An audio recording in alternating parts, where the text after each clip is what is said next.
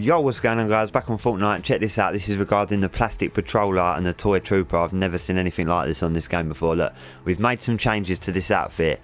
If you are no longer satisfied with your purchase, you can request a refund anytime before 13th of December 2019 using the in-game flow. No refund token required. Thanks for playing.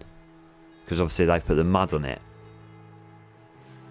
and give you the red star. It's weird that they've done that. It's good though, they give you that option, and then now it's going to say it again for the toy trooper.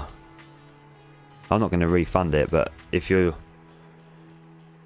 not happy with it, at least you can do that without using one of your tokens. I think that's pretty cool that they've done that. There you go. It's new, isn't it? Wonder if they're going to start changing a lot of skins and just say this to you.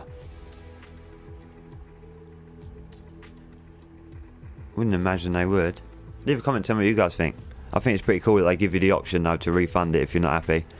But there you go. Hope you enjoyed this little video. Give it a thumbs up, subscribe. Peace.